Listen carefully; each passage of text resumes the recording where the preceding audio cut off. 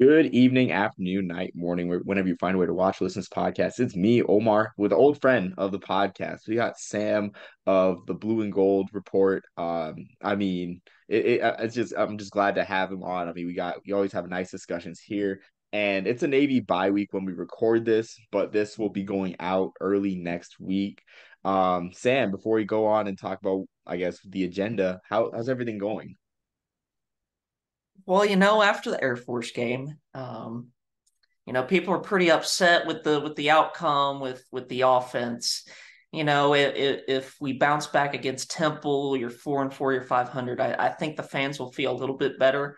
I think it's going to be interesting to see who starts at quarterback, and I know who the fans want, and I think the eyes show who should be the starting quarterback. But it's up to the coaches, so we'll see.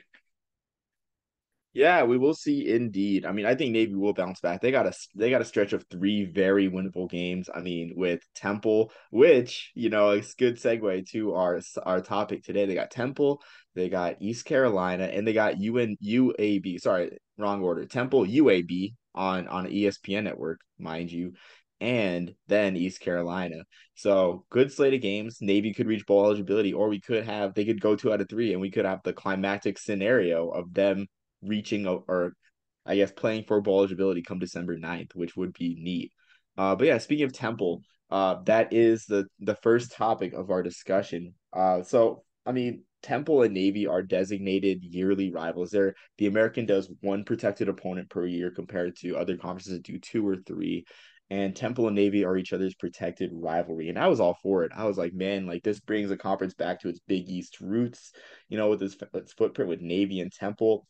This is a series that dates back to 1988, and I'm counting right now, I believe 3 meetings, 3 or 4 meetings. I don't know if Temple's in the Big East in 1991, but there was 3 meetings when Temple was in the Big East. So Sam, your perspective as a Navy fan, do you guys view Temple as a rival or just like someone who kind of cohabitates the Mid Atlantic with you guys? I mean, it's really hard to compare, another team to say Air Force or Army. I mean, those are two huge rivalries, and it's hard to say, oh, someone else is a rival. But you just look at the history throughout the time that Navy's been in the AAC, and I mean, you've had some pretty good games. If you really think about it, Temple is probably third or fourth on the list of rivals that we play.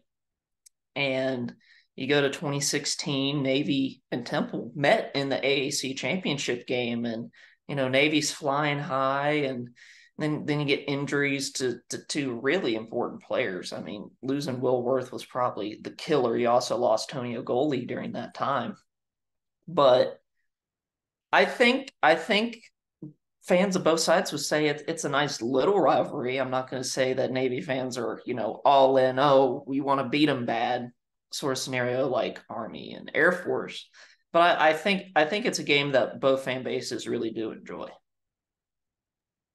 I would agree, and I do think that this game takes, I guess, more of an importance for Navy fans over the next 5 years up until 2026, with the Army Navy game not returning until I think 2027, to Philadelphia. So, in years like, let's see, looking at it right now, 2014, 27, actually no, 2017, 2021.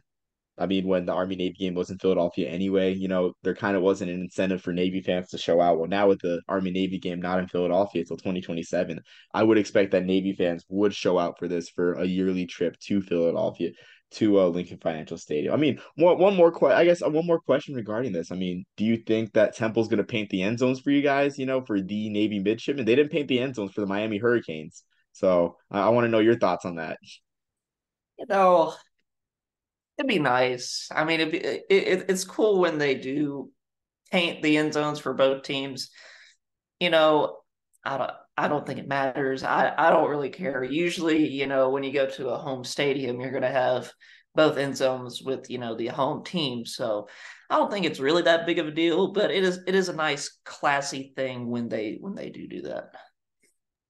So I mean, I feel like I want to start a website now called like Temple End Zone Tracker just to see like some weeks do they have Eagles, or Temple Field Design Tracker, like do they have Eagles design still, do they put the diamonds in, like do they have center a midfield logo, because I don't know, maybe I'm just too, I hate to use the Q word, but maybe I'm just too attentive to those type of things. I'm not gonna use the Q word actually, maybe I'm too attentive to those type of things, but I say that both service academies are worthy of paint in the end zones of Lincoln Financial Field when they play Temple.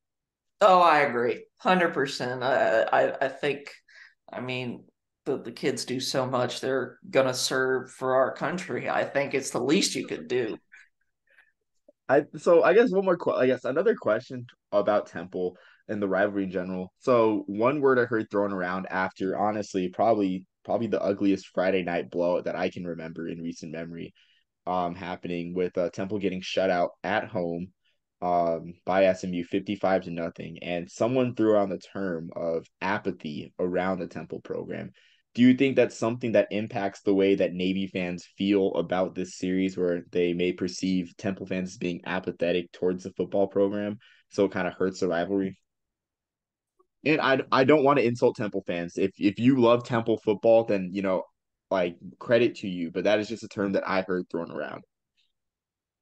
I don't think it matters. Just being around the fans, going to that Charlotte game. I mean, we really just we're really supportive of the team. We know what the players are doing, how much they put in, not into just football, but into everything that they're preparing for after they graduate from the academy.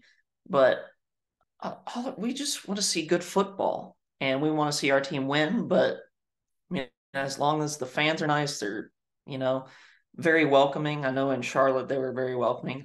I'm sure Philadelphia might be a little different, just knowing Eagles fans, Flyers fans, stuff like that. But I don't think it really changes anything in terms of how we feel about Temple or our rivalry.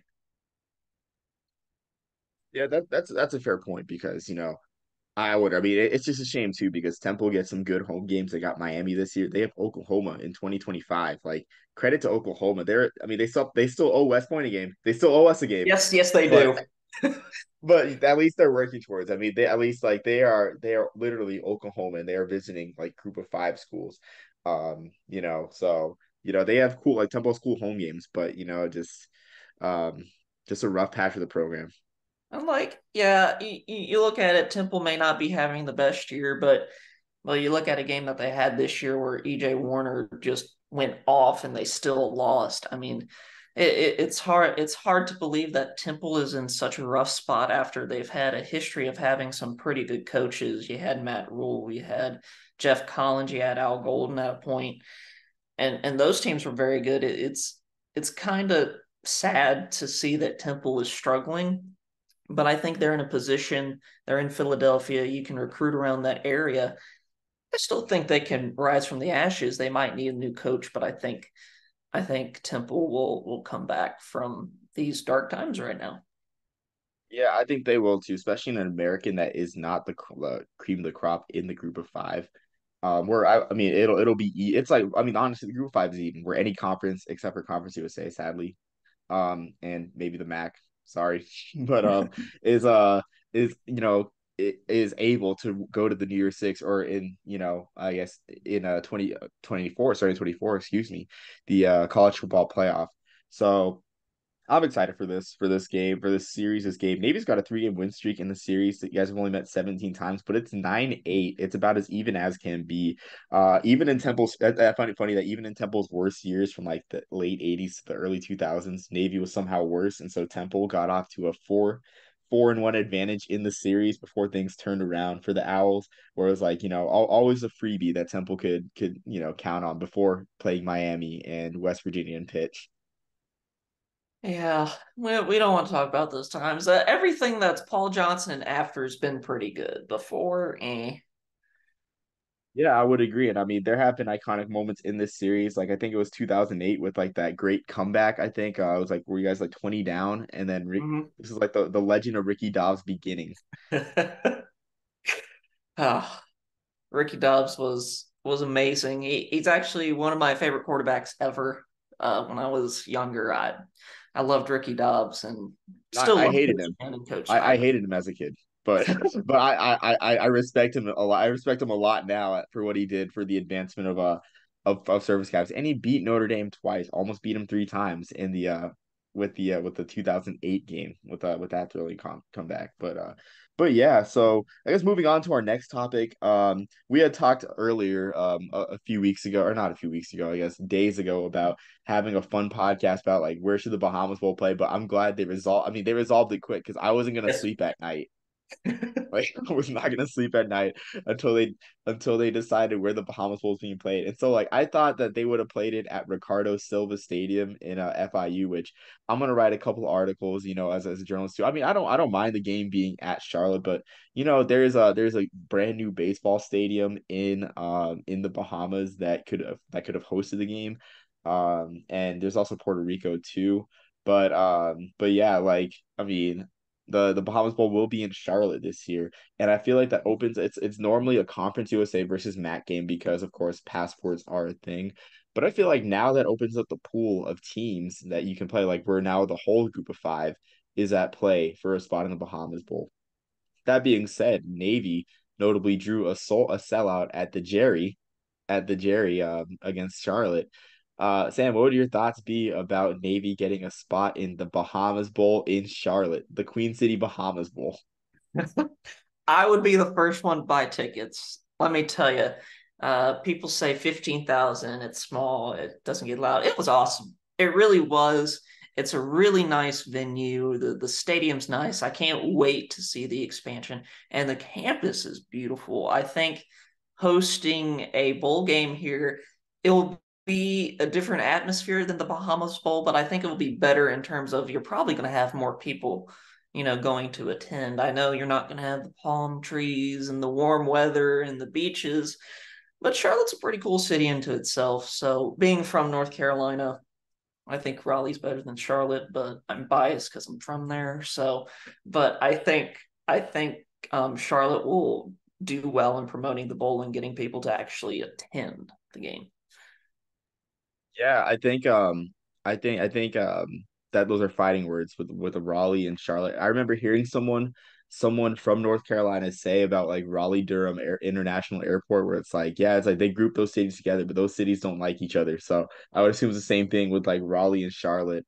I don't know if you could, I mean, can you verify or Yes, I mean it's some people think that Charlotte should be the capital of North Carolina just because there's a few more people. It's more of the banking capital, in the state. But Raleigh, in my opinion, because I'm from here, I think Raleigh's better. But Charlotte is still an amazing city on the East Coast. I absolutely agree. So I guess like thoughts like for Navy joining it or I guess playing in the bowl game.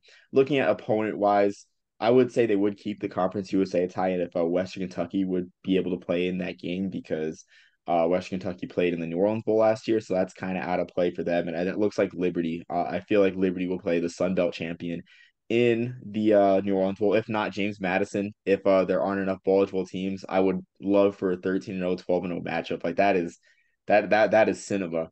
But Yeah. what would your thoughts be? I'm gonna run some opponents by you. Western Kentucky traveling to Charlotte. Bowling Green is relatively close to Charlotte compared to the rest of Conference USA. Your thoughts on playing the Hilltoppers? It's a contrast of styles. Austin Reed and Western Kentucky and Malachi Corley. I don't know. I haven't checked the stats on your pass defense. Is the strength of the Navy defense the pass or the run? Really, it's more of the run. However, the secondary the past few weeks has done better besides that 94-yard touchdown that Air Force had. If you forget about that, the past 2 or 3 weeks we've been great, but definitely the run defense is more of our expertise. That's what I see. Okay. Yeah, then I guess you guys would have your hands full with Malachi Corley and Austin Reed. Even though Western Kentucky is at a surprising 4-4 right now. I don't think many I know beginning of the year I saw the conference say being a crash course between Liberty and Western Kentucky, but now it looks like New Mexico State and Western Kentucky will be for all the marbles. at least for the second spot in the Conference USA title game. But I know Navy has a history with Western Kentucky. They played a couple games, as does Army. Mostly because Fort Campbell, I think, is like an hour away from Bowling Green. It's a natural opponent, and I remember Western Kentucky really saucing us up when I was a kid or when I was a teenager. But I guess thoughts on just like that series in general. I mean, I think it'd be cool if Navy played Western Kentucky for sure. I think the contrast in styles, you just look, Western Kentucky's definitely been more of a passing offense, certainly in the past few years, but in general, I think the whole series has been cool in watching the contrast of styles. And honestly, I want to watch it again. We saw what happened in the Cheez-It Bowl a few years ago when you had Air Force and Washington State. I mean, talk about contrast of styles thrown at 60 times versus maybe five. I think it would be cool to see that with Navy and Western Kentucky. I was at that game, the Cheez It Bowl. I was at that game. My friends and I went because we took a road trip to the Cheez It Bowl because I'm a ballpark football savant. I'm a purist. I remember I mean, I don't remember, of course, but I lament on the days when games were at Fenway, especially Yankee Stadium. As an Army fan, if you don't want Army to play big games in Yankee Stadium, are you really an Army fan? Because Mr. Inside, Mr. Outside, woman for the Gipper, and all that stuff. That's just how that's just it's in our Yeah. blood. It's like it's like Yep. it's like Navy and Baltimore Memorial Stadium, Yep. even though you guys weren't playing. I mean, you guys were playing Notre Dame there, but I mean, like like it's like that kind of like thing. It's in your blood. But going on to like the next opponent, I can see the next set of opponents being a team from the Sun Belt East. So I'll just run through some of these possibilities. The Sun Belt East is just insanely I guess I wouldn't say balance, but just like the depth in the Sun Belt East is really something to Yes. behold. So one by one, I'll go by each team as a shot of bowl eligibility. Navy Appalachian State. What would your thoughts be on playing the Mountaineers in the Queen City? As someone from North Carolina, it would be awesome to see them play Appalachian State. I've never actually seen Appalachian State in person. However, they've had many great teams from FCS to FBS. And let me tell you, Mountaineer fans travel well. Yeah, I think the stadium would be electric for that game. Yeah, I would have to agree. Yeah, they definitely do travel well. I mean, they traveled well for. I went to the when I was stationed in Georgia. I went to the Dukes Mayo Classic, the undercard game, which I thought was the main event in my opinion on the Thursday night against ECU. And yeah, they traveled very well to that game. Going on to the next team. Thoughts on Marshall? I know Marshall is a touchy topic after what they did in 2021 to Navy, but a rematch against the Thundering Herd in Charlotte. What's your thoughts beyond that? I think that would be cool as well. I got to see Marshall in person against NC State this year. Uh, Personally, in my opinion, they should have ran the ball more, but that's just me. But I think that would be a cool matchup. Marshall fans also travel very well. They're very passionate. I think they would also be a good choice. Just looking at what the fans provide, the atmosphere. I think having the Navy fans who travel well, and either App State or we're mentioning Marshall now, fans traveling well. I don't see how you don't sell out the stadium and have a really nice atmosphere for the once in a lifetime opportunity to have a Bahamas Bowl in Charlotte. Yeah, and not to mention they got one of the best running backs in the country. They got Rasheen Ali. He's young, he's handsome, he's fast, he's pretty, and he can't possibly be beat. That's true. I had to throw I that wish in they there. ran him more against NC State. I really wanted to see him run, but it is what it is. I hope he wouldn't run against Navy. I don't think he would. I think they'd have to try to win through the air, and Fancher's he's 50-50 in my opinion. Yeah, I just had to throw that in. But yeah, Rasheen Ali, I mean, they like Marshall's had just a plethora of great running backs like Rasheen Ali, even Kalen LeBourne had an amazing game against Notre Dame. He was a UDFA for the Niners. I don't think they kept him though. I think he might be on the practice squad or with another team's practice squad. But yeah, the amount of running back depth that like Marshall has produced is amazing, honestly. Yeah, I mean, the one player I think about from Marshall who was my favorite was Rakeem Cato, and people forget how good Yeah, he actually yeah. Oh was. man. He's still playing arena ball. He's playing in the I actually almost convinced the family to take a trip to Odessa to see him play for the Orlando Predators. He was Yeah, actually in Fayetteville the last year playing for the Fayetteville exactly. team. I almost Oh, got he's to in see him, Fayetteville? but I wasn't Oh, able. okay. Yeah, I thought he was in Orlando still, but yeah, I know he's been in the NAL for a while. So yeah, I mean, anytime someone like is playing professional football for a while, like it's just great. I know Josh Jenkins, the former great Army corner who left after his sophomore year. I know he was on the Orlando Predators, and I know Jeff Ejeckham is playing in the arena, is playing in the IFL, which like I still gotta, I gotta make a trip to see him. Like the weekend didn't work out with when he played for Vegas and he traveled to Albuquerque, but it's just yeah, like it's on my bucket list to see an Army guy play professional football at some level. Going on to our next opponent, we got a little bit sidetracked. What about Coastal Carolina? Getting the Chanticleers in the Queen City, getting to play against Grayson McCall. I know a Ty Lavatai, Grayson McCall, quarterback duel will be peak cinema, but you know the Chanticleers have had a bit of an off year. I don't think they'd be attractive to the more higher end ESPN bowls as they have been in past years. So thoughts on possibly playing Coastal Carolina? Would that be a name brand win if Navy would beat the Chanticleers or not? Uh, man, that just based on what they've done this year, uh, new coach. I don't know. However, again, great fan base. They would travel well. I think that is a slight feather in Navy's cap if they win. However, I don't think it's as big or as pretty of a feather as it would have been, say, 1 or 2 years ago, where Coastal was just, winning almost every game. Yeah, I would agree for sure. It's just a shame that I mean I just looked at Grayson McCall only has 48 rushing yards after sacks and like before sacks. If you factor those in, he has minus 92. Gonna do some quick math. He has about 150 rushing yards total, and that is just unlike Grayson McCall. So I don't know what the play calling is doing for McCall, but it would be a nice little matchup for sure. But I do agree it certainly has lost its luster. As someone who went to NC State and goes to NC State games when I'm not watching Navy games, Tim Beck is an interesting play caller. I know when he left for Coastal Carolina, we weren't that sad about it. However, you look at what Robert and I is doing at NC State now, you're thinking, maybe we missed Tim Beck. I don't know if he's head coach material. However, he's got the team with a winning record, so that's better than what a lot of new coaches in that position would say.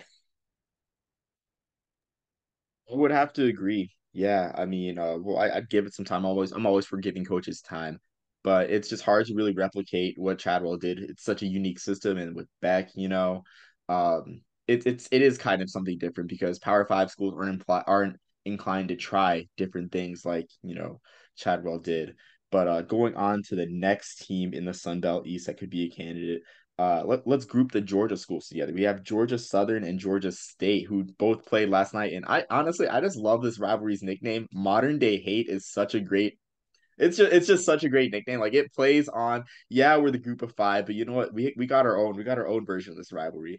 I mean Georgia State got off to a great start this year. I mean there's still time for them, but they really needed that Georgia Southern win. They too have one of the best running backs in the country, Marcus Carroll, who already has 1,000 yards in 8 games. Darius Granger, Darren Granger is an experienced quarterback. He's great, fun to watch. So I guess your thoughts starting off with the Panthers playing the Panthers in Charlotte, which not And wrong Panthers, wrong Panthers. yeah, wrong Panthers. I mean, I don't think you want to watch the Carolina Panthers right now. Georgia State would be. I mean, it'd be a good opponent. I mean, they got some very good players. I mean, you're coming from the Atlanta area. There's a lot of talent, so you're definitely going to be facing some athletes. I honestly can tell you the truth that it's not as attractive as Georgia Southern. So I'll counter that. I'll counter that. I'll play devil's advocate for me because I think Georgia State being a young program, um, and I think them being a young program with a history against the service academies, I think that helps them a lot. Where like Georgia Southern, I think there's just that one meeting with Navy when Georgia Southern was in the FCS, and then I know Georgia Southern played us during the pandemic year in really one of the more wild games that I've ever seen. Ended, I mean, one of the few games I've seen the game end on the can't run two plays within 3 seconds rule.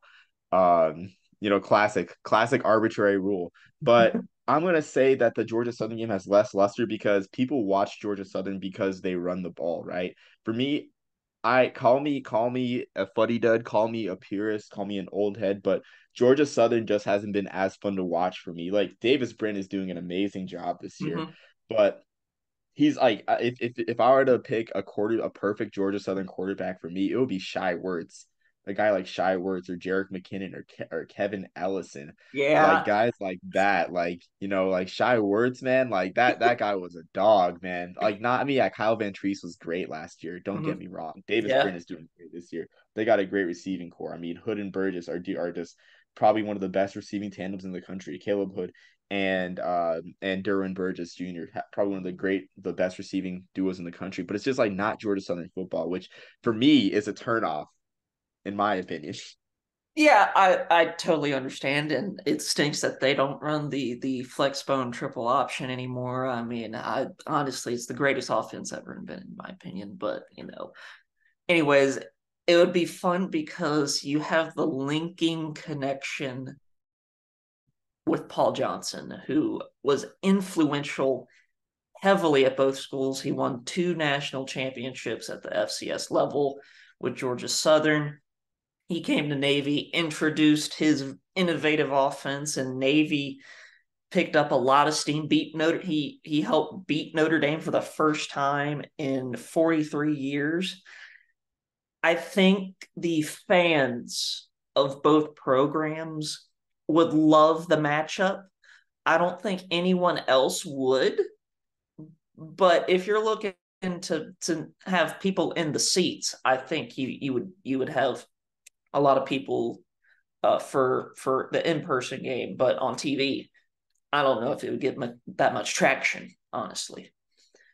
Yeah, I would agree. I mean, it's that's a good point too. The link with Paul Johnson, and even then, if Army were bowl eligible this year, which probably isn't gonna happen, but but if they're eligible this year, the link with Jeff Monk and both programs, which like I know that was something that was cool with the 2020 game, but like for me, like I'm pulling up the box score of the 2020 Georgia Southern Army game. I want a Georgia Southern game where like Georgia Southern Navy game where like say Ty Lavatai has a stat line like Tyler did 1 for 1, 25 Yeah. yards.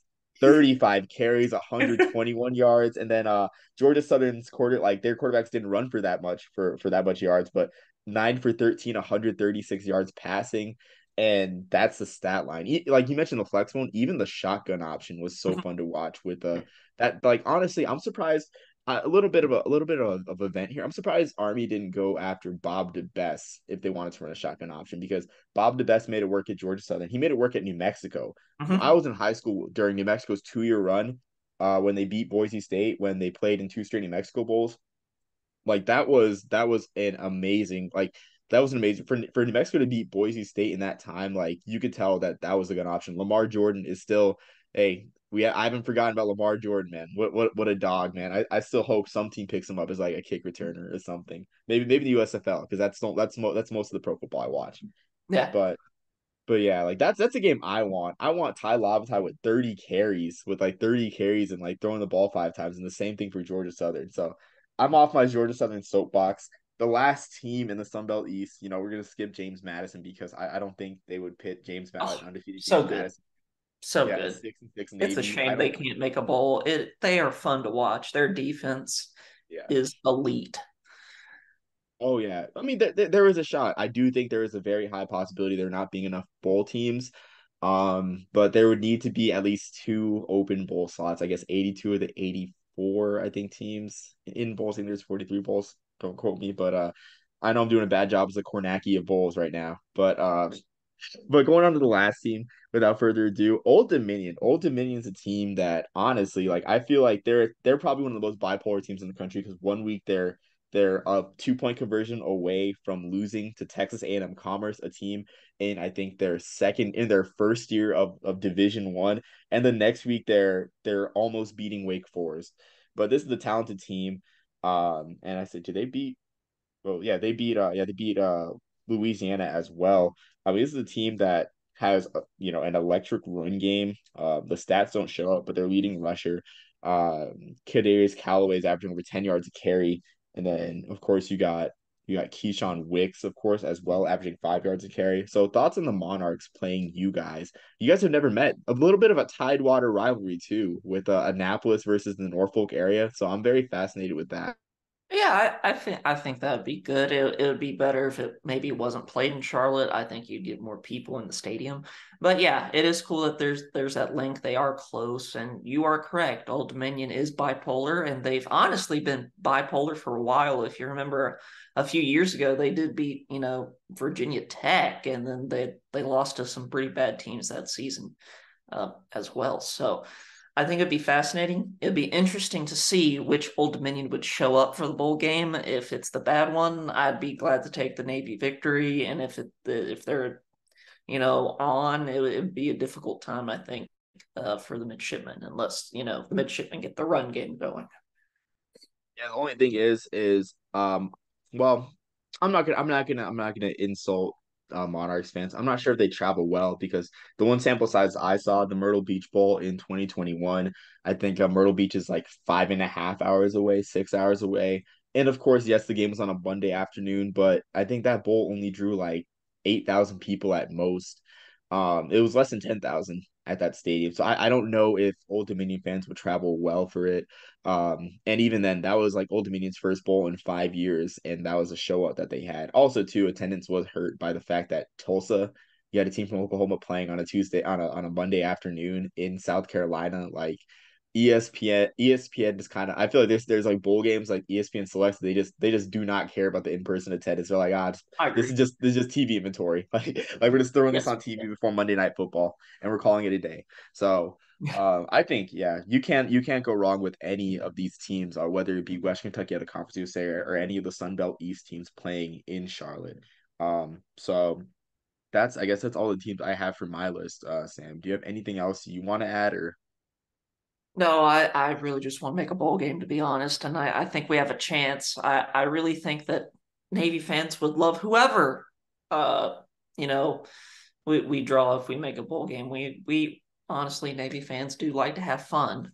And they travel well. They just meeting people that they just enjoy Navy football. And if you get to see one more Navy football game, I think it's just a win. Yeah, I mean, it would be nice to see them in the Bahamas Bowl, but I mean, any bowl in general too. I've been going to the Military Bowl. They haven't been in 6 years. I think the Military Bowl would be stupid to pass up on the midshipmen, which I don't think they will.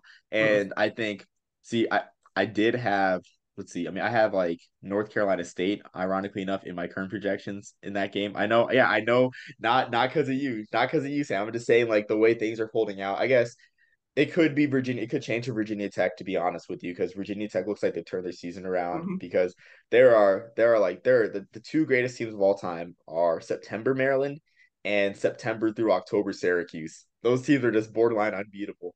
Which not not to throw any shade on Dino Babers, but it's just mind boggling that they are unable to like put together a full season, like going like 2 years in a row now. Um, so Just just watching his team from afar, maybe he's near New York, and then also being able to see them play NC State. Babers is a good guy. I think. yeah, I don't know if he's the right head coach for any team, but his offensive prowess, if he's just in charge of the offense, I think it would go very far. It's kind of like Josh McDaniels, terrible head coach, but man, if you got him as offensive coordinator, you're going to have an offense that is going to be very special. I think if you put him back in the MAC, and I feel like Sean Lewis would have a similar trajectory. Where it's like I don't know how Sean Lewis would fare as a Power Five coach, but Sean Lewis at Kent State, when he was at Kent State, like he set the world on fire. Dino Babers, he pretty much made Jimmy Garoppolo. And then the Bulls, those Bowling Green offenses, like in the mid early 2010s, amazing. So hopefully Syracuse makes a bowl. I had them going to the Fenway Bowl this year, but it's really looking kind of shady at this point. But Yeah, that being said, I have nothing else to add, Sam. This was great. Always a pleasure talking with my Navy brother here. Oh, I always love coming on here, and it's just awesome to think that we've just formed this, relationship just based on Army Navy football and just getting to know each other, by talking. It's absolutely awesome. Yeah, it is. Yeah, I truly cherish it. And I mean, I can't wait till this drops on Monday. But until next time, everyone, peace, love, and soul, and beat UMass.